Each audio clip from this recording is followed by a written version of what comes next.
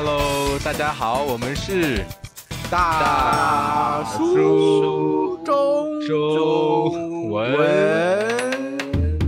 好，欢迎大家来到大叔中文的节目。对，我们三位大叔感觉好像过了很长的假期了，对不对？对，我们5·1的假期，对。各位同学可能都不晓得，变数晒黑了。对，你看变数黑到像个木炭一样，都快认不出来了。不过今天呢，我们不能这么说，因为上次我直播的时候我也说了，我说，哎呀，我下次你们看到我应该已经是一个晒黑的笨老师。但是我觉得有一些同学会比较敏感，因为我就是中国人，可能晒太阳之后就常说，哎呀，会晒黑。但是就是一个本能的吧。但是我看有学生留言说，老师为什么不可以晒黑？晒黑的话有一个问题吗？然后给我搞的有一点不知道怎么回答。他们是喜欢那种肤色吗？他们有些喜欢晒太阳，把自己晒黑一下吗？不是，是很多那个黑人同学在问我，所以就是 OK，就是不小心，我也没有想到这个方面，就是触及到了一些同学敏感的地方，所以就是以后说这个我们已经是网红了，我们要谨言慎行一些。对，但是我觉得没有关系，好像就是我们可以叫自己网红了吗？自封网红有什么可以？自封好，行儿。好，我们不能再聊了，再聊就对啊，要把嘉宾晾在一边。对，今天我们特别欢迎这个嘉宾，我很早就想要来采访了。然后呢，今天终于有这个机会了。来，我们掌声欢迎智菲老师。对，大家好，你们好。智菲老师，你的声音很有磁性。对，这智菲老师身体最近不太舒服，好像感冒了，对不对？对，感冒发烧，对，但是还在坚强的活着。肯定的。对。不过智菲老师的声音有点感冒，但是还是很有磁性啊。不过这个智菲老师，我们三位大叔久仰你的大名，但是实际上对你不是那么熟悉，所以可不可以先请你简单做个自我介绍？对，好呀，自我介绍，我叫张智菲，然后呢，我就是一个很喜欢学习语言的人，所以对，是住在西班牙，所以就是很机缘巧合，我的邻居找我就是教他中文，后来我觉得很有意思，但是那个时候还不知道教中文对我的意义。后来我就是去上班，对公司上班，上了1个星期，我说自己就知道自己干不了，就是性格的。上什么班？就是不喜欢朝9晚5的那种生活方式。非常不喜欢，对，我非常喜欢有自由的时间啊什么的。还有就开始思考人生的意义，就经常自己一个人就是我为什么活着？我的目的是什么？就是对，就是痛苦的思考着。后来就说其实教中文的那个时候的感觉还蛮对的，就是帮助到那个学生，就是那个是他，而且他是一个脑部有一些疾病的人，他的记忆力有问题。所以你怎么教，可能他都记不住的那种。记不住。对，但是那个时候我觉得很有意义，因为就是那个可能是他每个星期最期待的一件事情。跟我见面学习中文，就是给他的，就是对他来说，中文就是他人生的，就是他活着的很大的意义。所以我就帮助到他，所以我想中文可能对很多人来说意味着就是很多东西，那我可以作为就是中文母语者，并且我又是语言爱好者，而且我也学习这些东西，然后去教他们，就感受到有可能这个是我想做的事情。这个是几年前的事情。对，这个是2015年吧。2015年的事情，那也一8阵子了，年前，对不对？8年前。对，所以智菲老师，我其实蛮好奇的。所以那个你在中国的时候，你的专业不是汉语教学吗？还是不是，你的专业是别的？我没有学过对外汉语教学，我的专业是西班牙语这是为什么你来到西班牙吗？的原因？对，我学的是西班牙语和国贸，国贸，对，那跟变数一样啊。对，我之前也学过国贸啊。国贸，对，是吧？然后你们又都住在西班牙了，现在都住在西班牙，对，很巧。对。不过志飞老师，我想先了解一下你，比如说在中国的成长经历是怎么样？比如说你在哪里出生，然后对求学经历之类的，为什么你就毅然决然的到了西班牙？很多人会挣扎，我不是那么想要离开国内，所以你那个时候心路历程是什么？对，不会，就是完全就是特别想出国。我小时候是在农村，就是梅州，广东梅州。广东对，我是广东人。嗯对，8岁的时候，7、8岁的样子去了深圳，然后从那个时候就跟父母一起住在深圳。从小就是接触到，因为毕竟是在深圳嘛，就有一些就是外面的文化呀，还有一些活动。因为我从小还有一个很重要的经历，就是合唱团。我们是中国一个很有名的合唱团。对，所以我们有非常多出国的机会，会去欧洲、澳大是利亚。大学的时候吗？到小时候，我从小到大都在合唱团，就在参加合唱团了。对，很多这种经历啊，小时候会出国看一看，所以就充满了好奇。还有，对，就是对语言这么有热爱、这么有感觉的人，当然也是真的是想用这个语言真的去看看，用这个语言去交流，所以非常自然。对我来说，你其实因为合唱团的关系，也常常出国去表演，对不对？你现在喉咙不舒服，不然很想叫你现场来唱一段。好久没有唱歌。真的，这个唱歌的算是兴趣吗？爱好，对不对？你还保持到现在吗？现在还是很喜欢唱歌吗？这个很可惜，已经没有怎么在唱歌了。人生最大的2个兴趣，一个是唱歌，一个是语言。语言算是在保存，现在也在学葡萄牙语，所以对，在坚持。唱歌可能就自己唱一下，就是在边洗澡边唱歌，这样跟我一样。那这个志飞，你大学的时光也是在深圳度过吗？我的大学是四川外国语大学，在重庆。对，川外在重庆。重庆，然后主修的是这个西班牙语，对不对？非常有名的学外语的学校，对。然后国贸，然后那个时候就一直想要出国。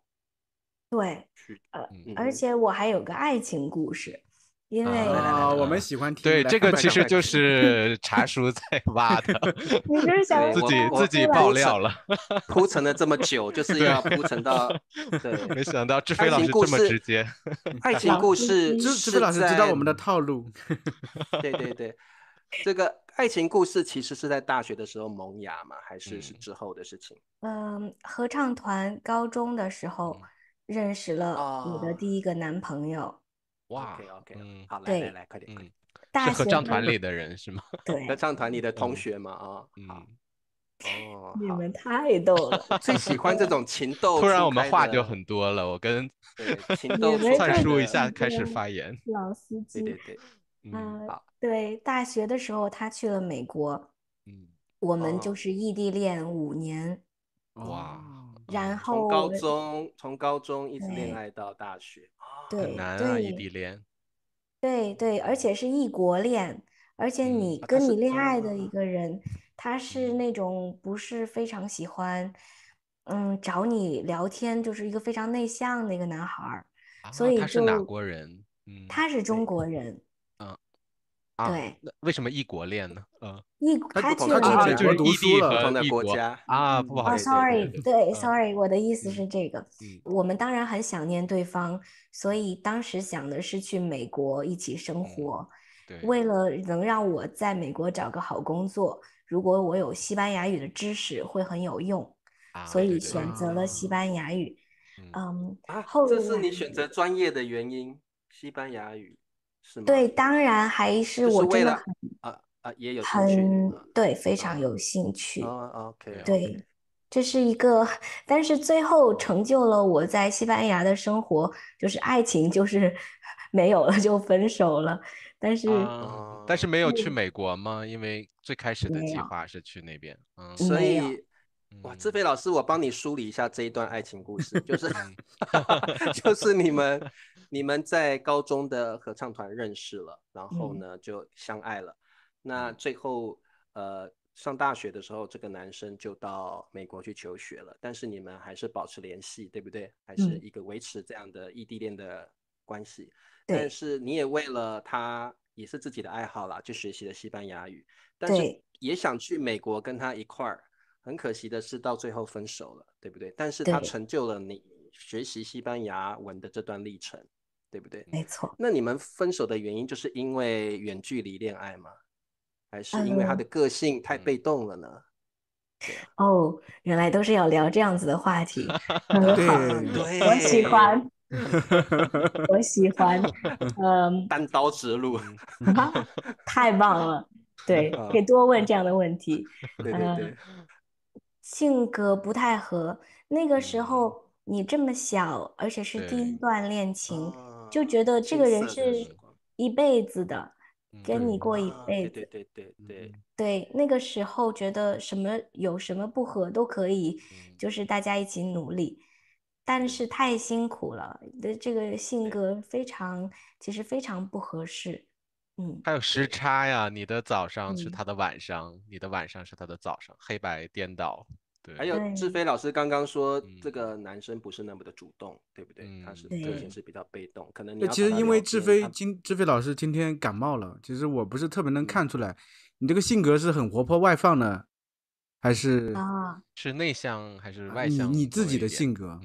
对，你们特别会问问题，我觉得你们三个真的是很有水平，因为一下子问到我一个真的不知道怎么回答的问题，我不知道，我以前非常外向，慢慢的有可能因为工作原因，还有一些自己，你们知道这种讨好型人格吗？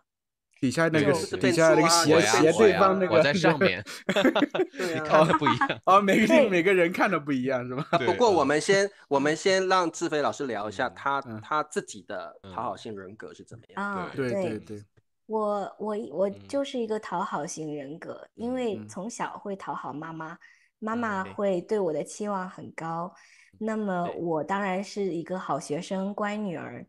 那到现在包括跟我的学生或者身边的人沟通，就比较长期的一种讨好型人格。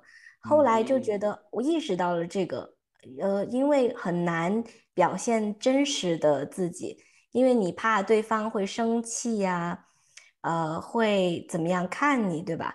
就是慢慢的经过一段磨练，就是自己想办法，就是你呈现出多一点点自己的色彩，一点点多起来。所以我自己正在经历一个自己自我探索的一个过程，就我真实的样子是什么样的。这就是我不知道我自己是外向还是内向的人，可能是之间吧，对，之间有时候我不太想跟人接触，有时候我就想跟人家聊所有的，我又很想掏心掏肺把所有的跟你说，就是在这之间。我们人一生都在探索的过程，不管你的年纪到了哪里，所以我觉得智菲老师，你在经历一个我们也都在慢慢经历的事情。其实有时候我们当汉语老师也想要讨好学生，然后想要当个好女朋友，想要当个好老师，想要当个好女儿，我们好像都会经历，尤其是在这个华人社会的这个文化的熏陶下，好像是这样子，对不对？不过这个智菲老师，我还是想先回到源头，就是在这段恋情之后呢，没，不是这个就是你在这个读大学的期间，对不对？那我想了解这段期间到后来就直接去西班牙了吗？还是这中间还有一些不同的过程？后来我就去西班牙了。就直接毕业之后就去西班牙了？对，留学，硕士。留学硕士，是因为周围的人影响吗？还是说，因为毕竟你也可以去南美国家，也可以去西班牙，或者美国也有那么大的美国的这说西班牙个西班牙也是蛮那个。对，我其实是特别不受周围的环境影响。我大部分的同学会去南美或者做什么，但是我其实从大一我就有自己的规划，还有比如我现在我有我20年的规划，我是一个特别喜欢规划的人。对。那么一会儿我们聊聊20年的规划是什么。可是我觉得你的同学去南美可能会想到这个贸易嘛，做贸易将来有这个前景。那为什么你会就是那么坚决的要去西班牙呢？我是一个理想主义者。对，我喜欢什么我就去做。我喜欢语言，所以我追求的就是语言。那个时候还小啊，那个时候我认为就是钱就是从天上掉下来的，树上长的，因为不知道赚钱是有多艰辛。然后也很感激我的父母，因为当时他们可能给了我很多安全感，所以我是一个很有安全感的人。我就去做了，我就比较坚决。可是都是说西班牙语啊，那边和这边。对，我可能没有从实际的，我没有从就是现实中，我通过某种途径可以赚多少钱来做决定。我会通过自己的理想、喜欢的东西去探索。志飞老师说，就是他的同学就是毕业之后去了南美那边，就是做国际贸易了嘛。他来西班牙他是读书的。你学的是什么专业来着？硕士的翻译。翻译是吗？翻译翻译。这个硕士之后，你不是开始工作了吗？你工作了就是1个星期，这个工作是什么？我特别好奇，你就不想干了？这个好像是财会。财会。那和你学的专业完全没有关系。我是觉得一个人他喜欢的东西是某方面很清晰的话，因为财会和这个语言其实差得特别远。就什么原因促使你去找这么一份工作呀？很好奇。那个时候我等了8个月才把我西班牙的这个工作居留等到。那我迫不及待的去找工作，就是投了很多简历。后来就觉得应该要工作呀，那就是你就是尝试一下，而不是把自己关在一个地方，然后找一个完美的工作嘛。所以而且也有经济压力的嘛，也要赚钱呀。对，那但是只干了1个星期你就不干了吗？不是。因为我当时是这样子的，1个星期之后我就知道我干不了。后来呢，个性不合。对，不就是这个真的是我不喜欢的。还有就是我的身边的，我当时的男朋友是一个西班牙人，他就说不行啊，你要证明给他们看你可以。然后我说我的确可以，但是我不想证明给他们看，或者我不想做这件事情。后来就是算了一下，就是拍着手指算了一下我需要多少钱，然后撑了3个月，拿到钱就是找下一份工作这样子。OK。那就从你下一份工作到你开始做这个自由的这个教中文的职业，中间有多久？下一份工作就是中文老师。那个时候是在巴塞罗那的一个语言学校教中文。我重新跟我的一个导师mentor 见面了。他正好是那个语言中心的校长。我不知道。对，我不知道，因为那个时候我非常敬仰他，他帮助了我很多，帮助我到西班牙回答我很多问题。他是我见过最优秀的语言老师。我没有想到他在那里工作。他们面试我，我一看到他在那里，我就知道我会在那里工作。对，好有缘，对，很有缘分。对，他培养了我，然后也在就是帮助我入职。对，当时他会培训我会，他也是非常有名的，就是巴塞罗那的几个大学的教授，所以他是真的是我的 mentor， 就我很多中文教学的东西都是从他身上学来的。志飞老师，你在这个语言中心就开始了自己这个教中文的生涯嘛，对不对？你就一直持续的教中文。那你在那个中心待了多久？可能不超过1年。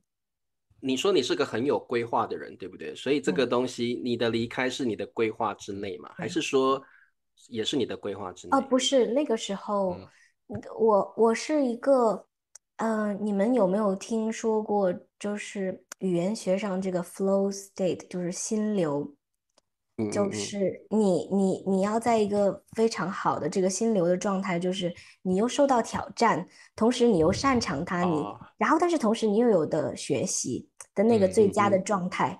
但是在差不多1个学期之后，我那个心流状态就没有了。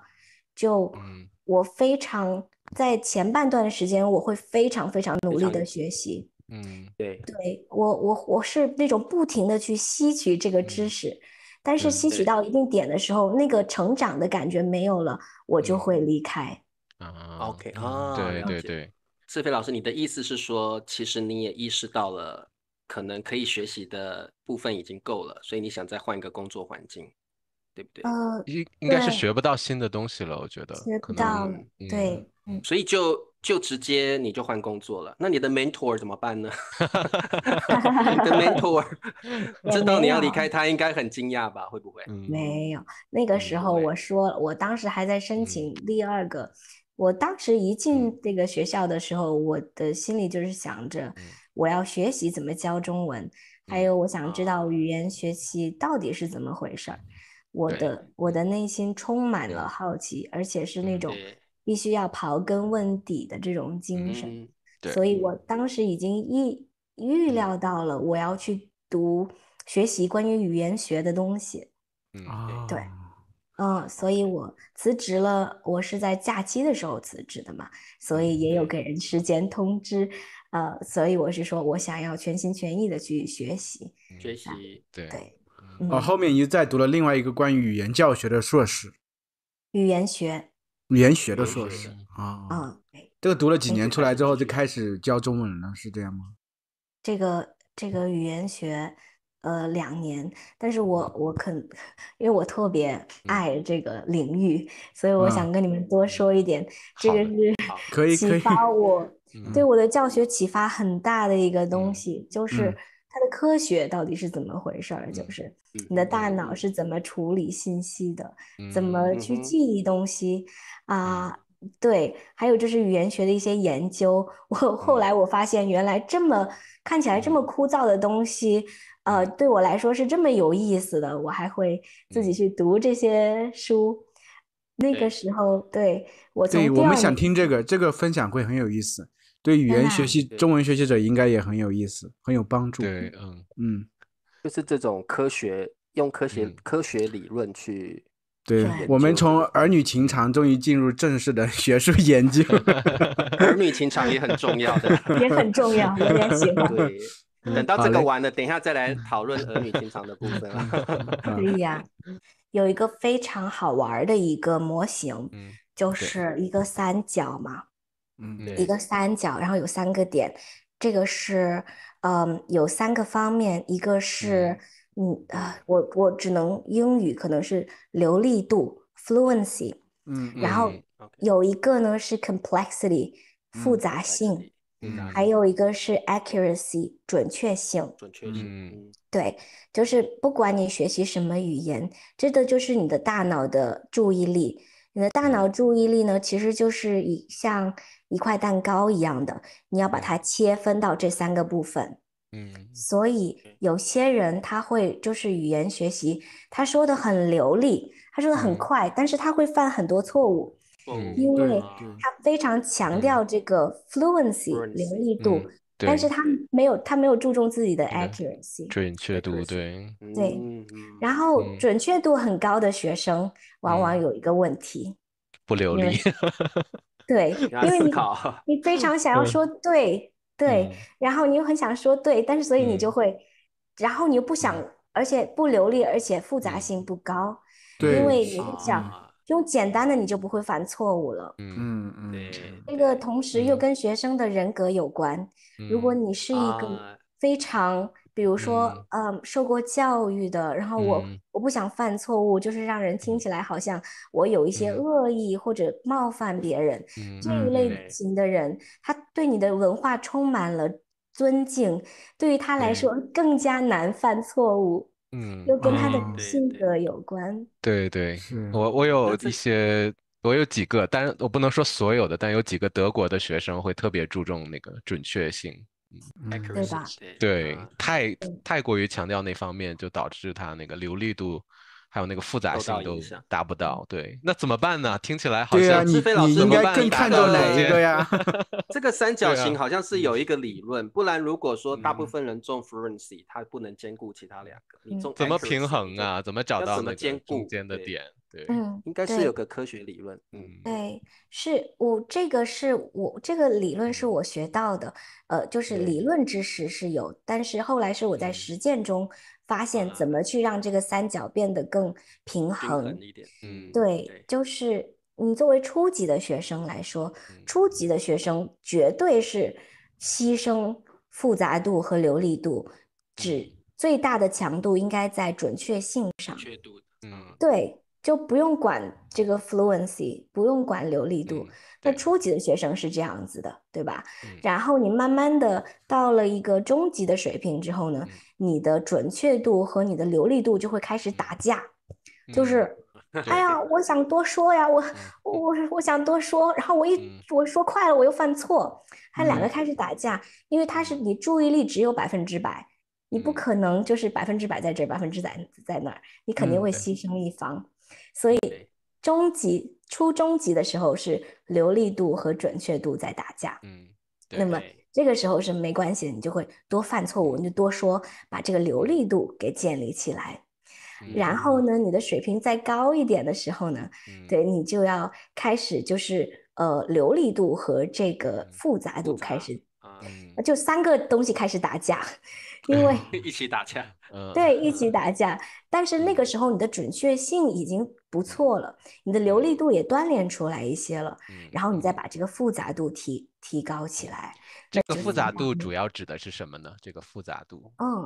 复杂度就是比如说你的用语好了，我举一个简单的例子，比如说昨天我问一个学生，我说这个词我跟他说英语，我说 obvious， 他说obvious 中文是可以看得出来，然后我说还有个词叫做明显或者很直观。那么这个就是就是它更抽象化。那么如果它很容易被一些简单的词代替，它这个就是比较复杂的一些词。还有一些句型，还有就是你很多句子嘛，你可以句子拼在一起，你可以表达更完整的意思，但是你可能对更完整、更复杂的意思，你不去用它，那你的这个复杂度就低了。你也可以表达一个差不多的意思，是没错。所以就是当学生达到了这个流利度和这个另外是什么来着？准确度以后，再追求复杂度，然后可以通过大叔中文来追求复杂度，追求复杂度，积累一些。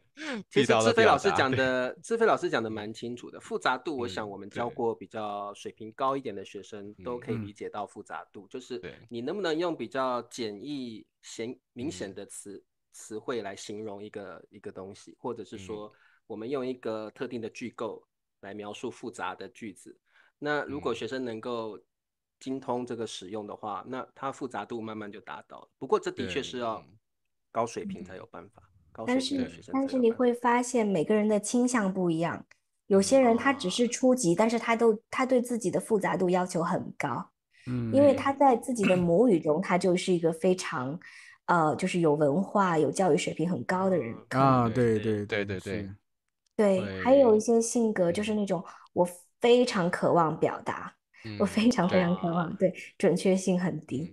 那有些是那种比较畏惧的，所以跟他的性格和他的经历和他曾经经过的训练有关。比如这个问题，我觉得挺有意思，就是那种相对像你说的性格内向一些，他可能是不是特别擅长表达的这种人的话，那有没有什么方法能帮助他更好的去，比如提高他的这种什么 fluency 啊之类的？有没有办法怎么 push 他？我干嘛要用英语说话？很害羞的，对啊，就是如果是比较害羞的学生，不爱表达的学生，然后想太多的这种怎么办？对，有没有方法？常常遇到这样的学生，这很多，这种学生应该很多。很多这种学生。但是你们的问题不一样，你是想让他提高他的流利度吗？对啊，我是想让他提高流利度的话。其实我懂智菲老师说的，因为这有很多环节在里面。比如说，第一个怎么克服他说语言的障碍，他可能是天生害羞；另外一个就是像灿叔说的，怎么增加他的流利度。所以智菲老师，你会怎么处理这样的学生？对，我可以给你们讲几个例子。我想一想，因为水平不一样，又会不一样的。对，当然我会，我自己的这个形式，我又会考虑到他的智慧类型，所以可能现在有点复杂化，我就给你们讲一个简单的例子好了。一个简单的例子就是我有一个学生，他有非常非常多的中文知识，他说不出来，他就是他的这个被动的知识比主动的多很多。他看电视剧啊，完全可以享受；他看大书中文肯定也没问题。但是就是在说话的时候，就是想太多，想太多。然后我当时是最后的一个跟他上的最后一节课的时候，我其实是帮他挖掘他的内心的恐惧。就是你根源到底是为什么？然后首先是你要知道是为什么你才会这样，然后你会决定我还想不想再做那个人，他就决定他不要再做那个人。然后你先要从你的 mindset，从你的思维开始，然后再到你的策略，一定永远都是思维，然后再策略。策略其实我跟他说，你自己完全可以想出来，你不需要我。然后我们就思考，我们就是两个人聊天。我说你最害怕什么？他说我最害怕犯错。我说犯错，什么机会可以让你犯错？跟中国人交流面对面的时候，你没有办法逃避，你走不了，因为你那个当时你就在那个情境下，你必须要回答他。所以那个时候是让他最高压的。我就说你去承受这个压力。那什么是让你最害怕，你就去做什么。每个人情况就不太一样了。这个很好，因为我第一次听到老师去跟学生就是坐下来去这个讨论一下最根本的问题，这个学生的恐惧是什么？因为一般老师可能就是比较在乎教学的内容，可能不会去分析这个甚至最基本的动因是什么。甚至有的老师觉得这不是他的责任。就是你的学习策略错误不是我的责任，我的责任是教你词汇、语法这些而已。对，我特别感激你们，我现在特别感激你们邀请我来大树中文，因为跟你们聊到这个话题，我才发现，就首先是跟同行的各位，就是我很尊敬的老师们一起交流，还有就是我可以把这些观点表达出来，而且可以让大家听到，我真的我觉得很可贵。我想就是利用这个机会哈，就是说一下，我现在的一些转变吧，就是我可能就是从教学已经从教学出来了，到这个 coaching 这一边这条路，对，很好，对，这个是稀缺的比较，对。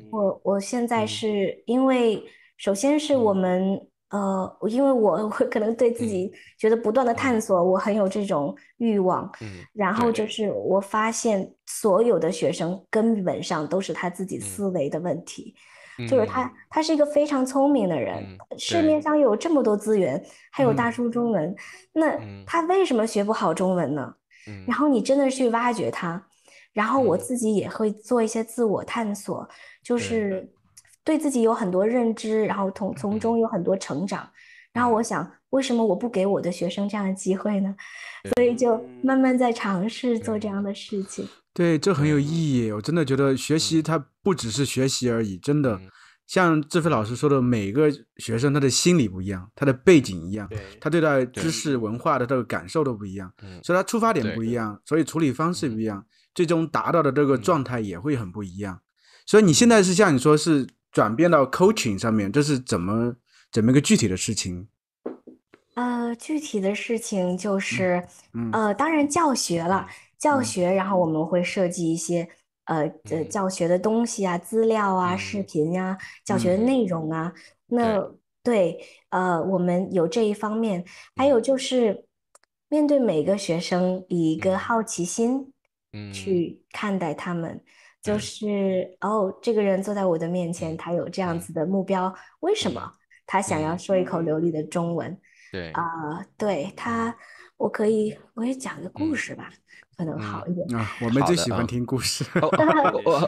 等一下，因为刚才你有提到那个三角形嘛，这个三角形里边有一种学生像你说的，他就是可能他的基础不好，但是他一直在注重流利度，他一直在输出，但是他意识不到自己可能在准确度和其他地方有问题，然后他一直在说话。那志飞老师，你又说你又是比较讨好型的人格，或者是你观察到这个问题了，你怎么样去让这个学生意识到他有这个问题，一针见血的告诉他，对，然后去开始这个 coaching 的部分。这个也就是我觉得你这个问题问得特别好，就是首先我要成为一个能够引导他的人，所以因为学生需要我做出一个非常直接的这么一个判断和引导，那么我要克服我的讨好型人格，所以这也是我可能近期发现自己的一些成长，就是我会肯定他做的好的东西，但是同时我又会非常高兴的跟他说，就是我特别想挑战你一下，我想跟你说一下，这个是这个理论，那么你觉得你自己缺乏什么？我们可以怎么样去进步？就是不是打击他，但是把这个东西提出来。学生他自己有答案的，你只要问对的问题就好。对，而且这不是一种打击，这相对于老师自己也是一种自我成长。对，就是你也觉得自己要有克服的东西。当然很多都是，这真的就是心理学层面的东西了，因为心理学其实就是提出问题。我们其实不能帮助这个人解决问题，我把你的问题出来给你，让你看到你自己去解决这个问题，去思考。如果我遇到一个老师，我上的第一堂课，他不是教我语法，不是教我词汇，他是问我学习的过程中面临什么问题，然后我最大的恐惧是什么，在学习语言方面。那我会觉得我会很惊讶，但是我会很喜欢，因为这个很直接的让我去思考我到底在语言学习上遇到了什么障碍。我觉得这会是很好的，如果这是第一堂课的话，这会是很好的。对，给我的灵感，我马上要开始新的一期这个，我也要试一下这个方法。志飞老师，你刚刚不是要说个故事给我们听吗？对，但是用的时候要谨慎，用的时候需谨慎。最好跟我 double check 一下，就是可以这样用吗？然后我可以跟你说我的一些经历。蔡叔上来就要抢饭碗。对，不行哦，开玩笑，没事。我是一个这样子的语言学者，我对方法的要求很高。就是你们看我学习了科学，然后我自己又在自己去实践它，又在学生身上，每个学生身上都实践这个科学。我是一个对方法要求很高的人，所以我有一天就是在探索为什么我会对这个事情要求这么高。根据我跟学生的这些做过的一些这样子的 coaching， 然后其实我大概知道是想往哪个方面挖，然后当时我就是自己问自己为什么挖掘，然后挖掘到的是因为我小时候在我的中学的时候，我是一个非常努力的努力学习的一个人，但是我从来不是最优秀的那个人，所以就导致了我从小就是那种很笨，就是大家都在嘲笑，就是哈，你学习这么用功，但是你还是不如我，因为那个时候学习方法不好，导致我很自卑。然后那个时候，我可以跟你们说，就是我的家庭在我的学校是一个很好的学校，但是我的家庭条件是我们班最差的，所以那个是我没有办法改变的。所以那个时候我有办法改变的就是我的学习成绩。但是我的学习成绩，但是我的方法不够好，所以我怎么学习我都不好，所以这就造成了一种从小的自卑。然后我就挖掘到了那一点，所以那个从小的自卑就导致了到我现在这么追求科学的这么一个原因。所以我会非常非常注重，就是当然这个结果是好的，那可能你会去挖掘到底是什么原因。如果这个原因是你不太想要背负的，那你可以选择，可以选择去拍一拍当时那个孩子，就是你已经做得很好了。没关系，你看你现在的样子，对，你可以去跟我做一个自我的疗愈，所以会做这样的事情。对，还跟我从小就是对我父母的讨好有关，因为我非常非常希望可以让他们可能夸我一句，就是说，对对对，对，就是你很棒。但是很难，你们知道中国父母，可能台湾父母也是这样子的，对，很难讨好。不会表达，我对，就是你是家里是独生女还是有兄弟姐妹？我有个哥哥，但是他年纪比我大很多，我就相当于一个唯一的孩子但是因为我从小是一个非常有自信的人，我非常外向，非常喜欢表现，在中国是不是这么推崇的这种性格？就是孩子你太张扬了，而且你还是一个女孩子，对你太张扬。就是有一次我听到我妈妈和我邻居在聊天，他们俩说你不要告诉菲菲，他昨天做那个事情他做得很好，他比另外那个人做得很好，但是你不要告诉他，他会骄傲。就是他们夸我都不是当着我的面夸，所以那种因为我太外向，就是我很对张扬，所以就是不断的可能就是我特别希望他们夸我，然后我越表现，他们就越不夸我，就这个就东方父母大部分都是这样，对，会你们比较希望这个儿女低调一点，有时候是这样，对，是的，很有意思。那这对你学习语言有什么样的影响？我可能在学习语言上发现自己有兴趣，而且学得好，我就会非常努力的达到最高的这个程度。然后我还会而且我还要用好的方法。我不是那种我可能不想就是在做那种非常非常努力，但是没有什么效果那种学生，因为可能跟我童年经历有关。你觉得现在你还是个完美主义者吗？经过这么多年的自我认识跟探索，你现在还觉得自己是个相当的完美主义者吗？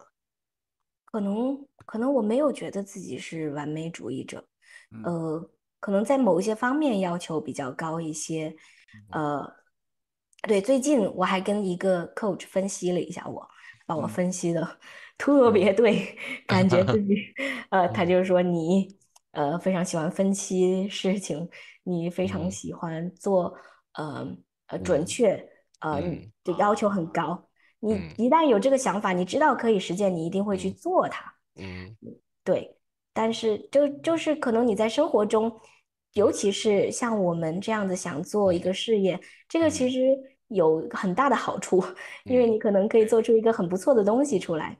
但是同时你自己会受苦啦，就是自责，对自己的要求，可能对旁人的要求也会高一些。对，这个是一个认知的过程。对，就是你知道你这种性格有可能产生的一些负面的对你自己不利的东西，对，那你可能会想出于对自己的爱和对他人的爱，然后那我可以去调整，这样子。志飞老师，你开始在社群媒体上发光发热的时候，我们三位大叔都看到了。因为我记得我第一次看到你的这个 po 文是在 Instagram 上面，然后我就发现这个老师是很重视方法论的老师。对上了，然对，我也后想说的对是，视频的内容对，都是就教大家是方法，对，因为我们三位可能都比较早进入 Instagram 这个社群媒体中，所以有比较新的老师进来了，我们马上就会注意到这样子。所以我那时候看到智菲老师，我发现智菲老师的视频走向就是他特别重视方法，然后特别重视 mindset 这方面的事情。对，所以智菲老思师，维方式，你思维方式，对你当初是怎么样的动机想要打算经营社群媒体这方面？然后你当初就打算把这个方法论的东西带入到你的教学里，然后分享给学生们吗？你当初是怎么想？当初是为什么突然想到，我要开始经营社群媒体？对，我当时就是有很多学生嘛，我想这么多人学习中文，那我可不可以找一个更优化的方式去教中文？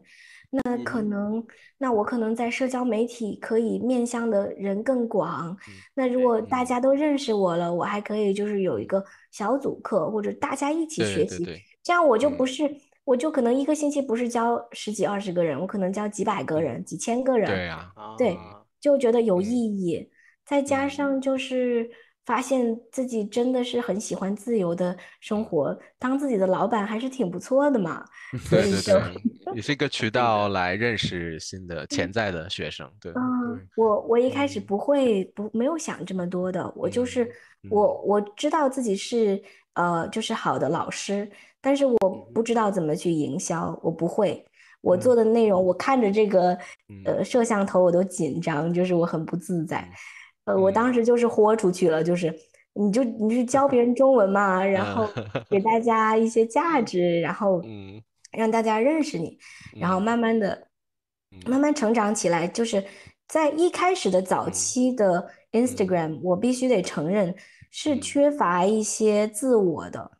就是我就是你看不出来我是个什么样的人，你看不出来我擅长什么，你看不出来我的特长或者是我的一些小性格，那可能慢慢的我会知道哦，那你就表现出来一些，就是大家可能真的想知道你到底是谁，你喜欢什么，你的性格什么的然后可能会慢慢的自己做一些这样子的展示然后慢慢的摸索。跟这些粉丝、学生交流，知道他们真正需要什么。那我跟他们聊天之后，知道他们真正需要什么，我就开始做什么样的内容。因为我其实对智菲老师印象很深刻的是，他在 Instagram 上面的贴文，慢慢也倾向于剖析自我的方式。就是这个也让学生更了解你这个老师。比如说，我就记得有一集是说，很多你的朋友觉得你并不适合在 Instagram 上面教中文，然后你就开始有点自我怀疑。但是你后来发现你是可以的，所以你当初有点想说，为什么我不及早开始？其实我还有一个故事，它其实同行的嘲笑，其实。是同行的嘲笑，到底是谁？对，今天就在大叔中文把他的名字讲出来。曝光。但是他其实是有道理的，他当时是说你真的是在摄像头面前，他说你这个真的是不好，你这么聪明的人，你怎么做成这样子？当时对我来说，好像边夸我边骂我，你知道吗？你这么聪明的人还对杀人不用刀，你好厉害！我当时就是说但是后来我发现，对一个非常非常重要的一个道理，就是你看到，就是大家在镜头上展现的这个自信，它不是与生俱来的，它是培训锻炼出来的，包括你的智慧，那它就是对，都是你的学习来的，就是它不是天生就这样子，每个人如果你想做，你都可以做到，所以就是因为你可能如果用一个固定式思维去看一个人，就是比如说我随便说灿叔好了。对，然后我可能认识一下你，然后我就觉得灿叔有这个缺点，怎么样，然后那我可能会说灿叔不能做这件事情，但是那个是一个固定化的思维，但是参数是可以改变的，参数可以意识到，它可以学习到，它可以进步。那参数其实是可以做这件事情的。对，仓鼠一开始普通话都说不来的。其实智飞老师说的这个也是他个人亲身经历，对我们来讲也都是很重要的事情。就是像我们汉语老师，也不是天生就能够面对镜头，我们3位大叔也不是天生就能够主持大叔中文，我们也是要经历很多这种成长的过程才有办法。没错。对，我突然想起一个事儿，智飞老师是不是和Dolores？对呀，我正要就是谈我们第25期的嘉宾那个多老师，因为智飞老师刚来的时候，他说我是一个喜欢思考人生的人，一下子就让我想到了多老师。Dolores 对，这个名字我们好探嘴。对，然后我好像有听说智飞老师你有跟 Dolores 多老师有联络嘛？对，你们好像有合作，对不对？对的。那我还蛮想知道，因为你们应该都是蛮重视自我探索的那类的老师。对，他俩的 po 文有点像的，就是都是这方面比较多。你们是怎么认识的？怎么一起计划？你们到底是怎么在 IG 上认识吗？然后为什么会这么讨论？因为我的感觉多老师是个独来独往的老师，他应该很难跟人家去。我很难想象他会跟别的老师做搭配合作，但是你们碰在一块了，那个过程是怎么样呢？对，过程是，那我是他的忠实粉丝，那我们都是他的忠实粉丝，对呀，就是你可能就是从一开始做视频的时候，你可以看到这个老师还有多么优秀，那当然就是我一直是就是觉得很棒这个老师，那可能私底下会说几句话这样子，互相鼓励这样子，对，然后就也没有很熟了。后来就是觉得可能自己想做一些课出来，但是又忙到自己没有办法做了，所以当时 Dolores 老师也是在经历一些人生的转折吧，我们就遇到了，我们就说，哎，那可以试一试，合作，然后一起做一点事情出来，对，就是这样子。那你们现在推出了什么课呀？是2个老师一块合作。对啊，学生要怎么找到你们？对，然后你们的这个课的这个架构或什么是怎么样？打个广告吧。打个广告，要交广告费吗？不用。要请你们吃饭。不用，免费打个没有，因为这个我离得比较近嘛。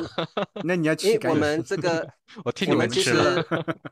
对，我们3位大叔也是汉语老师，其实对每个中文老师的规划，我们都其实充满好奇，因为这对我们自己的教学或许也很有帮助。另外就是我们其实都是中文老师的一个社群一个平台嘛，所以我们真的也很想要去了解每个中文老师现在在做什么，而且也是中文学生们的福音，对，我觉得蛮好的。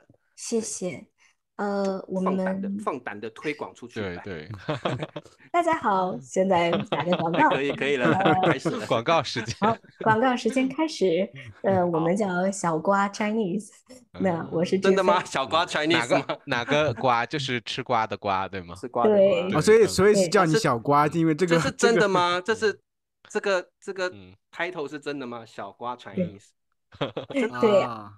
你们当初或现在吧，打算要帮助学生的方式，2位老师要怎么合作，然后学生们怎么跟你们联系？对，会期待到什么？对，我们现在是帮助中级，就是比中级低一点，比中级高一点都没关系，但是没有针对就是零基础的学生。或者是非常非常高级的学生，然后这一块，然后主要是训练他们的口语听力，达到就是说一口流利的中文，能够跟中文母语者就是流利无障碍交流这样子的一个程度。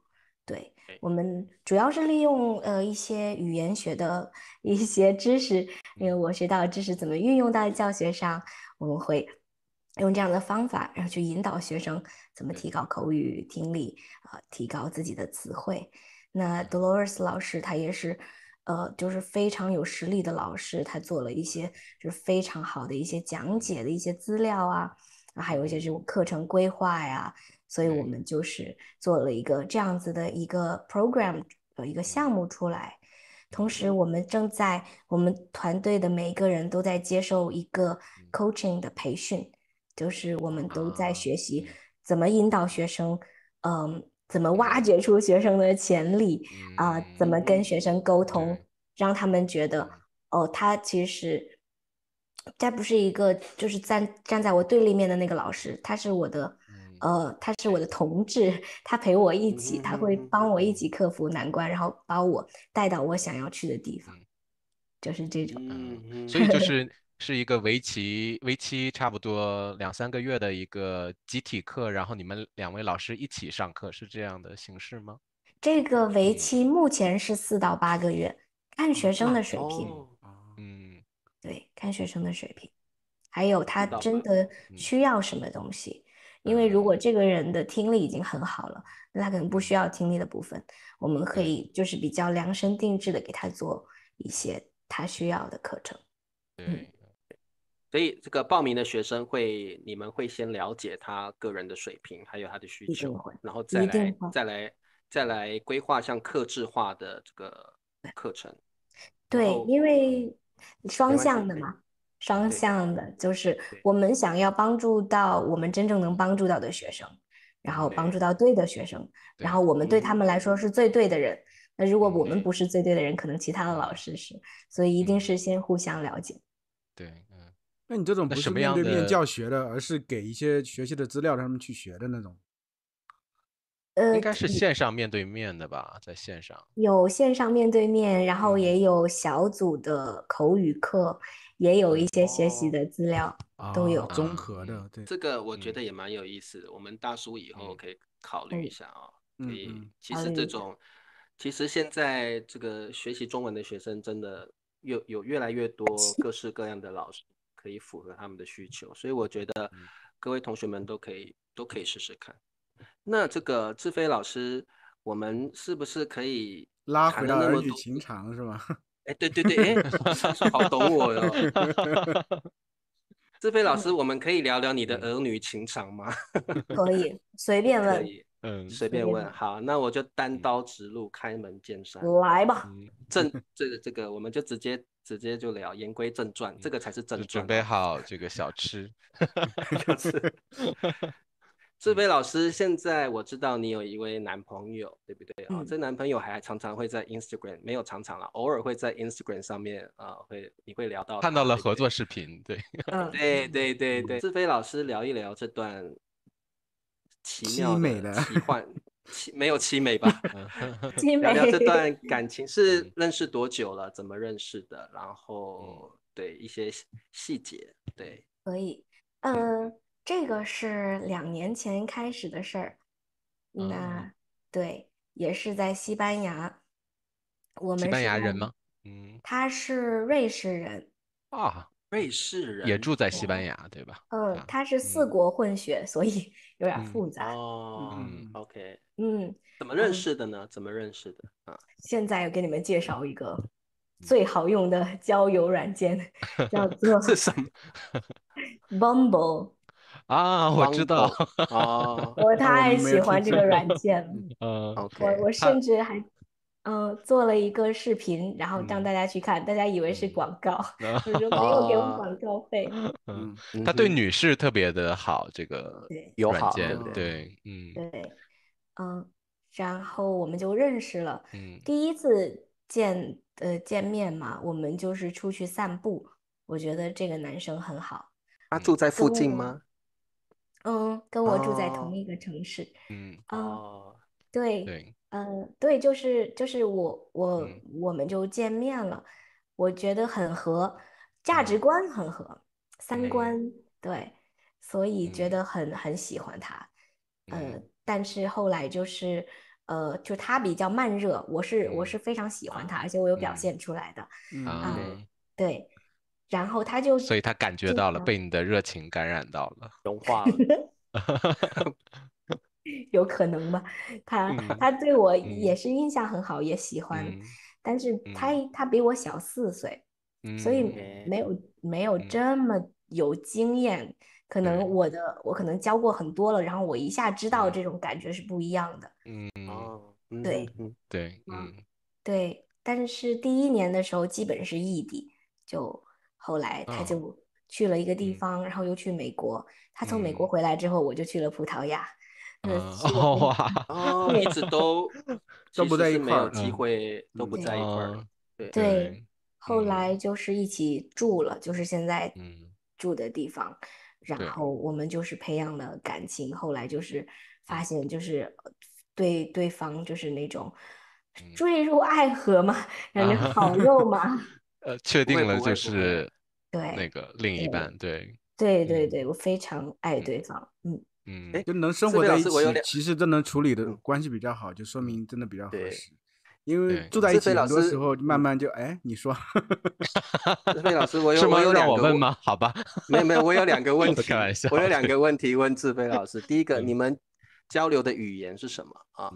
然后第二个，你们确定交往的那一天有一个明确的一天，或者是一个明确的仪式，或者是什么事件吗？我们语言是英语，我们也能用西班牙语。他也会说瑞典语和法语，所以我可能接下来我也会学习这2个语言。但是他不想学中文吗？他想，但是他学了一点点。OK， 对，太难了，中文太难了。那他会陪你一起看中国电视剧或者一些？我也不看。智菲老师跟我一样是不看电视剧。对。然后我们确定关系的那一天，可能是确定男女朋友关系。然后就是，我特别想告诉他，我说我爱你，但是我说不出来，我每次都说成是我想你。他就说，哎，我们都一直待在一起，你为什么要说你想我？然后我说，我的意思不是我想你，但是我只能跟你说我想你。然后后来他正好在同一时刻又跟他自己的好哥们儿说，哎，我很爱这个女孩，我可能想说出那3个字，但是我说不出口。然后他又被朋友 push 了一把。后来我就说，我的意思是那个，他就说我知道，我也是这么想的。那我们俩是不是要说一下？我就说，哎，不要，你知道就好了。他就说，哎，不行，要说一下吧。那你知道我想说什么吗？我不知道。你知道我想说什么？这不纯的，纯的青春爱情片一样的，这个很浪漫啊。这个观众就会说，快说快说。对，后来2个人同时说了我爱你给对方。哇，吃瓜吃上了，也确立了彼此的关系啊。对，那很好，我觉得还蛮浪漫的，就是其实彼此都是一直喜欢对方，只是不好意思讲。瑞士人很保守嘛，怎么感觉外国人应该不会吧？可能他比较害羞。比较害羞。对。所以这个智菲老师，我要问一个比较直接的问题，你觉得姐弟恋在你恋爱的这么多不要说这么多，在数个恋爱的过程中，这是你第一个姐弟恋吗？当然不是。对，我好像特别受就是年纪比我小的男生欢迎。小鲜肉。对，鲜肉，我的男朋友一般都是鲜肉，都是年纪比你轻。对，但是也有年纪比我大的，还有就是也认识过年纪比我大很多的，所以就我没有一个倾向。对，我可能比较经常遇到就是可能比自己的年龄要成熟的男生，然后我们就认识可能会比较有好感。有好感。OK， 哇哦，这个而且2年了，对不对？已经2年了。对，2年。然后你们有没有未来的规划呢？你是个可以计对，划到20年后的先不说的，对啊。你之前不是20年的规划吗？他在不在里面？对，没有灿叔20年的规划，一定在里面。20年肯定的，所以这个茶叔现在巧妙的60年的规划里，对，巧妙的这个转到从这个恋情的部分无缝接轨到这个20年的规划。所以智菲老师，你20年的规划肯定也包括感情这一块嘛啊，然后还有事业有吗？事业这一块，那这个具体的蓝图是怎么样的？具体的蓝图啊，好像在做工程一样。我觉得我的情感我没有做太多规划，因为我跟我的男朋友关系很好，我们想要共度一生，互相支持，互相帮助对方成为他们想成为的人，就可能很顺吧，我也没有就是特意说我们要做什么。我的20年规划中包括了我的2个最大的兴趣爱好，一个是语言学习，另外一个另外一个就是唱歌，所以对，我希望自己可以就是在2个领域都可以做一些事情。语言学习是说是你个人要学习一些语言，还是说是你的事业，教中文的事业？它是就是我把它融为一起，就是比如说现在我们不是在有一个项目吗？然后我们教别人怎么就是训练就是说话，我自己会把同样的方法运用在葡萄牙语学习中，所以就是相辅相成的。相辅相成。对，就是既是事业又是爱好。我同时会自己学习很多东西，继续教中文。如果以后有机会的话，也希望可以，就是这些方法其实都是普世的，你可以运用在所有的语言上。有机会的话，也可以就是教其他的学生，学习怎么学习其他语言。对。然后就是想要把这个唱歌这个爱好重拾起来。捡起来。对。要怎么捡呢？你要所以以前是合唱的，那去参加西班牙的合唱可以，对啊，参加一下这个找 The 多老 Voice 师一起这边的，找多老师一起唱歌。西班牙很多唱歌节目，我觉得，可以，你们可以组成那个辣妹2人组，就是这个一个人唱歌，一个人，因为多老师他会跳钢管舞，对不对？对，就可以，对啊，这个感觉是很好。对，我还没有想到怎么去做，就是我知道，就是在我的所有的这些训练中，怎么是最后的。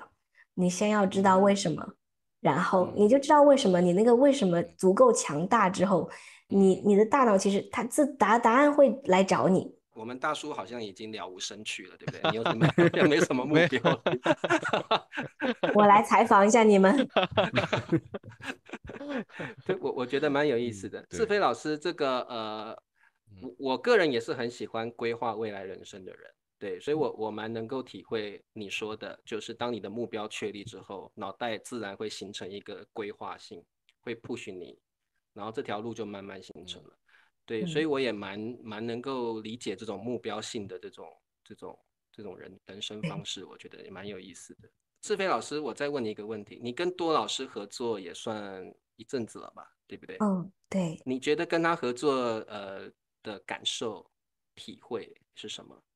对，我的感受体会，先把讨好型人格收起来哦。先把讨好型人格收起来。对，你就是我们就是聊，对，很有，因为我们也很欣赏多老师，对，所以我蛮想知道你们2位老师之间会有怎么样的火花会产生。对，我觉得一开始的时候，我们的风格其实是不一样的，所以肯定就是需要磨合，还有沟通。然后呢，其实一开始的时候，我跟他还会一起就是做一些探索，就是我会 coach 他，然后或者是他会怎么样来问我。这很有意思哎。我们会做一些这样子的探索，然后就发现哦，原来你是这样的意思，哦，原来是这样的，哦，原来我这样表现了。对，所以加深理解。没错。然后就是你在合作的时候需要给对方创造一些空间。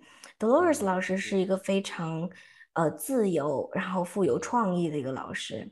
我是一个有目标，然后严格，然后就是你知道，就是很有框架的一个人。很好的互补，我觉得。对，首先是一个好的互补，但是会冲突，因为一个像我这样子的人是就有点偏焦虑，因为我的目标非常在那儿，就是特别特别样的。但是一个自由想象的一个人，但是这个是我说的，他自己可能我不知道他的认知哈，就我的观察吧，一个自由想象的人，他是需要一些自由的空间和一种没有去向，或者你需要一个没有限制的一个对对那种对，工作，所以所以后来就发现哦，其实你可以这样分配这样的任务。那我可能就是做一些比较系统性的东西，然后规划，我自己又超级喜欢。那么有些创意的点子的东西呢，可能就交给他。对，蛮好的。然后同时对，再互相沟通，然后互相对，有些很多时候，但是这个不仅仅是跟 Dolores 老师，跟团队其他人，一定要告诉别人原因。就是你要做一件事情或者什么东西的时候，我问这个东西的原因是这个，是因为某件事情，所以我需要这个，不然的话，在就是远程办公的情况下，很容易就是他人揣测你的你的意图或者是你的情绪，但是是不准确的，对，所以一定要就是多表达出来，这也是我们可能尽量都在做的事情。对，所以这个团队不止你跟多老师，还有一些其他的老师。没错，对，是的，是的，这也蛮不错的。慢慢的人多起来，慢慢的团队壮大了，对不对？那我觉得不错，这个学生们可以期待。如果学生们觉得你学习中文有一些自我难以理解的原因，你需要有个老师能够先了解这个原因，再开始教学。我觉得这个可以找这个智菲老师他们这个团队。大部分的老师就是第一堂课我就来上课了啦，不管你那么多了。也可以，对，就是看就是你可以教到东西嘛，然后教学也是很重要。只是我们也很想结合一些 coaching， 然后启发学生科学上的方法。对，哇，那也蛮有意思。也是可能有时候有的学生是上课过程中观察到这个问题才 coaching 一下，对。还有你们其实有可能天生已经是一个非常好的 coach，并且在做，但是你们没有意识到，只是比如你可以纯粹出于对学生的关心去问问题，但不是说你经过什么训练，你就是真诚的想知道，那这也是一种 coaching，对。那这个今天呢，很开心邀请到这个智菲老师，我个人非常推崇这位老师，因为他在社群媒体上耕耘非常久了啊。然后其实，在一些贴文上也可以发现他有很多这个汉语教学的方法。今天他已经告诉我们了啊，就是如果有兴趣的同学，他跟 Dolores 老师太有名了，大家同学们也应该知道。